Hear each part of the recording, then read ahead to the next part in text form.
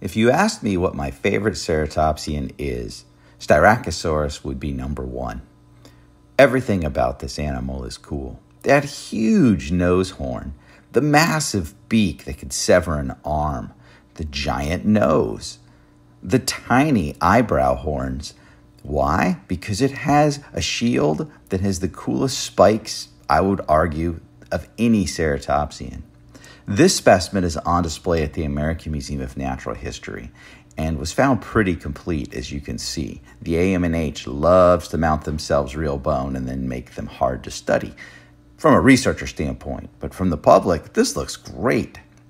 We're going to look at the other side here because they do make it walk around friendly. And you can see those long spiky horns at the back of the frill. If you try to take a bite of it, you are getting an eye poked out. Big as a rhino with a skull that's just superlative. I love it.